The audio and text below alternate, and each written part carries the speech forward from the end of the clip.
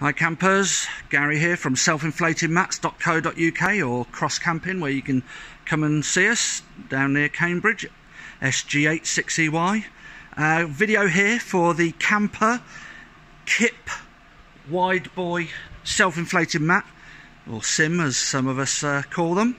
So it's called the Wideboy because it's that little bit wider. Most self-inflated mats are about 60 centimetres wide.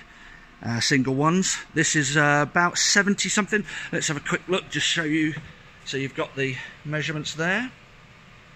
Okay, and the pack size will be in the description on the website. So, Wideboy, super comfy, 10 centimetres thick, nice blue colour on the top.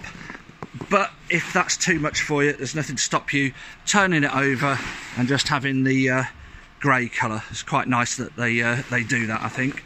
10 centimetres thick, so good and thick. Now the great thing about having a thicker self-inflating mat is the fact that if you prefer to have the mat really firm as this is, then that's great. But I personally, being a slightly heavier chap, displace more air, so I like to lie on it, and then what I do is I just open the valve a little bit of air seeps out, and then I shut it, so I can get it to exactly the comfort level I want. And that's the beauty with the thicker ones in particular. Really tough fabric.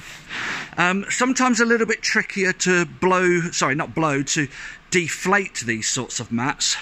The idea is you would open the valves up at the end, and then what we would do is fold the mat, kneel on it, fold the mat, kneel on it. Keep doing that until you've got a good amount of air out, and then shut the valves. There's one on either corner on this one. And then unroll the mat again, and then this time roll it with the valves shut. And as you move up the mat, you'll end up with a sort of bunched up bit of air at the end.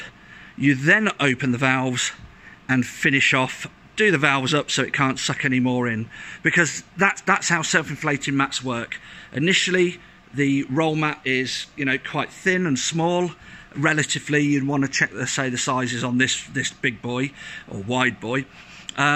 So you would unroll it and the mat would be really thin. You open the valves and the foam naturally wants to suck the air in, then you do the valve up.